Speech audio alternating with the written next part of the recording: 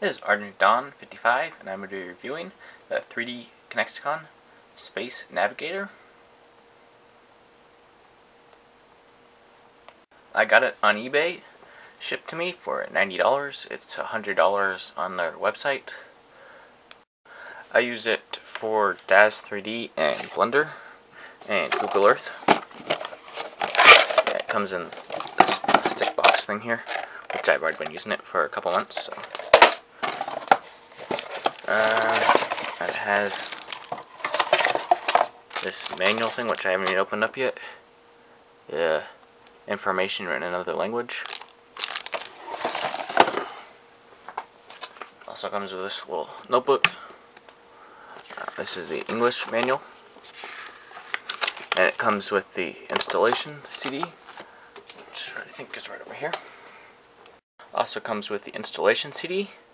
It has some like puzzle games used with a 3D mouse. It has training, like a 3-level simple training thing of just how to use the mouse, so you match up the object with where it tells you to. And it's pretty simple. And then it has all, I guess you'd call them drivers for all the programs, so it runs them all.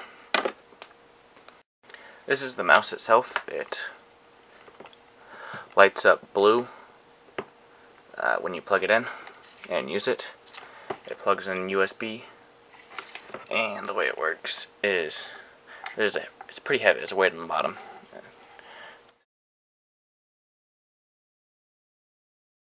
There's logo and stuff on the bottom. And where the USB comes out, that is the front. So whenever you're using it, you're going to want to have this pointing towards the computer. And it pulls up, down, side to side, tilt both sides, or all sides.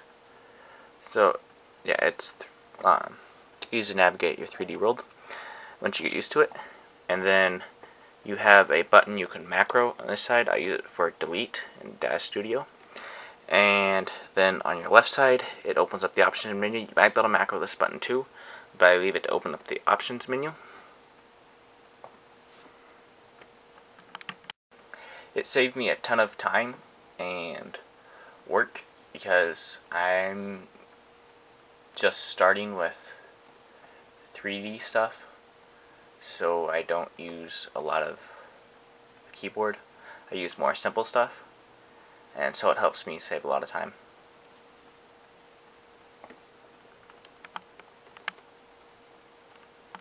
It's also nice because when you're using DAZ Studio, you can be doing two things at once, because you can be spinning with your mouse and manipulating the object with the other mouse.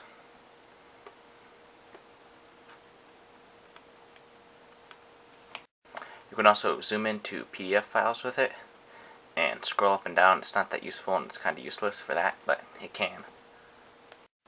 It's a good mouse and saved me a lot of time. I would buy it again because it saved me so much time. Like, I didn't really want to spend $90 on it, but it's helped a lot, and it was worth it for what I'm doing. So, yep, that's it.